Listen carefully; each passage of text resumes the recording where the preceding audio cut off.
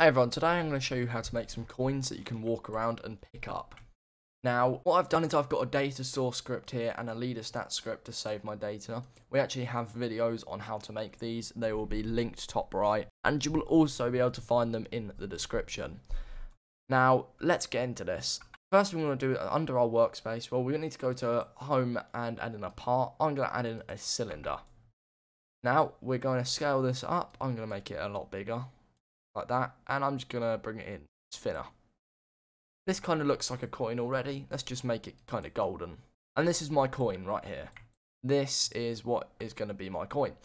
Now let's go under this part. We need to anchor it so it doesn't fall, and we need to turn can collide off. We still need to make sure can touch is on and can query, but can collide must be off. Now we need to add in a script under this, and we need to say script.parent dot touched connect function hit. Now this hit is the object that touches the part, and basically whenever something touches this part, it's going to call this code here. So there's going to be some code in here and it's going to call it. So let's do that. Well, first of all, we need to check that if this hit is a player. So we need to say local player equals game.players get player from character hit.parent, because the hit will be like an arm or a leg and the parent will be the actual player.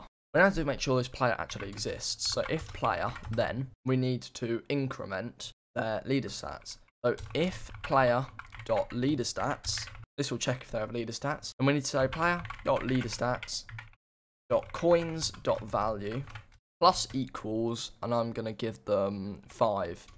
This here is the amount to increase by, and that's it right there, the amount to increase by. Now once I've collected that, so before they get their money, what we need to do is make sure this part can't be touched again. So I'm going to say local part equals script.parent, and we need to say part dot transparency equals 1, so you can't see it, and part dot can touch is going to be equal to false, and then we'll give our coins. Now we're going to wait math.random, and I'm going to wait between 5 and 12 seconds. In fact, I'm going to wait between 2 and 12 seconds. And then we're going to basically copy these two up here, paste them in. Transparency will be 1, can touch will be true. And if we now were to hit play, you'll see we've got 368 coins. She got to 373. And it disappears. We wait between 2 and 12 seconds, it reappears, and we can keep touching it. And that is it, everyone. That is all I wanted to show you today. Well, I hope you found that helpful.